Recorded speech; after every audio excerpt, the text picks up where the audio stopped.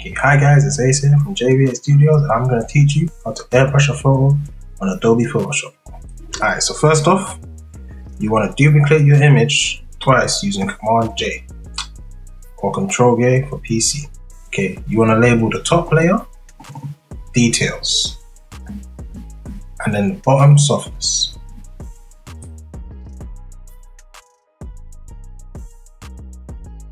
Next, convert both to a smart layer.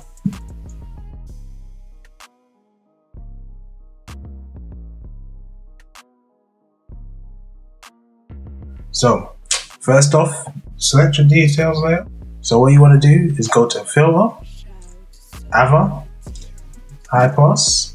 Then you want to start at 0.1 and slowly go up until you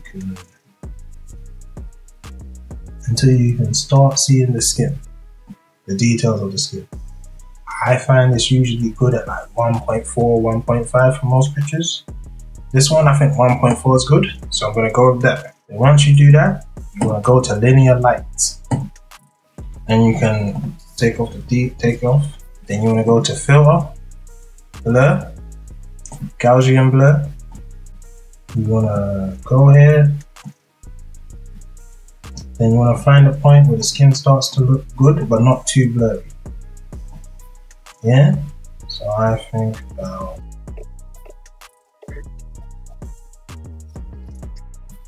that's a bit too blurry for me.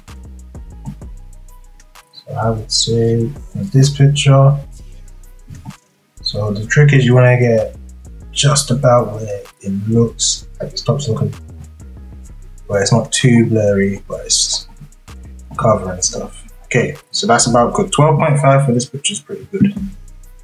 Enough, but obviously depending on which picture you have, you're going to use different ones. You're going to need different pixels, yeah? So then press OK.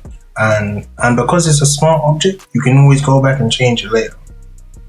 Then after that, you want to make that visible. Then you want to select both layers and press Ctrl G to make them a group. Then you want to name that group Airbrush Skin.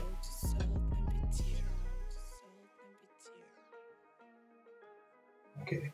So now after you've made that into a group, you want to press and hold Alt and click on the layer mask to make a layer mask that's completely black. Then after that, you want to select a soft round brush. I'm going to use this. Then I'm going to zoom in on our face a little bit.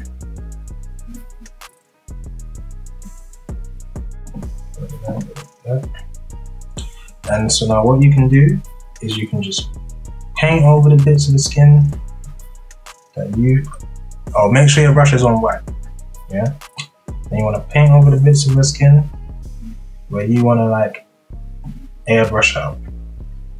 When you're airbrushing, you want to kind of stay away from the nose, like the side of the skin. You want to be careful like around the side of the skin, the nose especially. When the nose is airbrushed out, it's extremely easy to tell. Remember, the airbrush is like a final touch, so you want to go watch our spot healing brush tutorial and use that first before you come to this. So you just want to keep painting over it nice and gently. Just nice and gentle, painting over it. Just take your time, make your brush smaller when you need to. And just paint where you feel like it needs to be painted. And try to be careful around the eyebrows, around any hair, around the eyes, around the nose. Just gotta be careful around the eyes, the nose, any hair, because that's how it makes it easy to tell. You want to be kind of easy with it, like don't rush it, don't do too much. You want to make it look like it's unseeable, so you can use it to help get rid of these here. So it can help blend it out a little bit. You don't want to go too much. You want to keep their natural features, but just improve on them a little bit.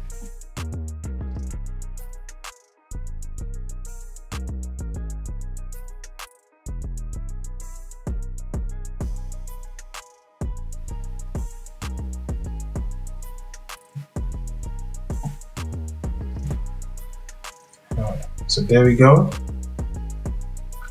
I've done it pretty much. But now what you want to do, and go to the opacity, turn it down just a tiny bit. I'll say usually about 80% is good to make it look realistic. And so then, as you can see, this is the before, that's the after. Alright, so thanks for watching the full tutorial on how to airbrush a photo in Adobe Photoshop.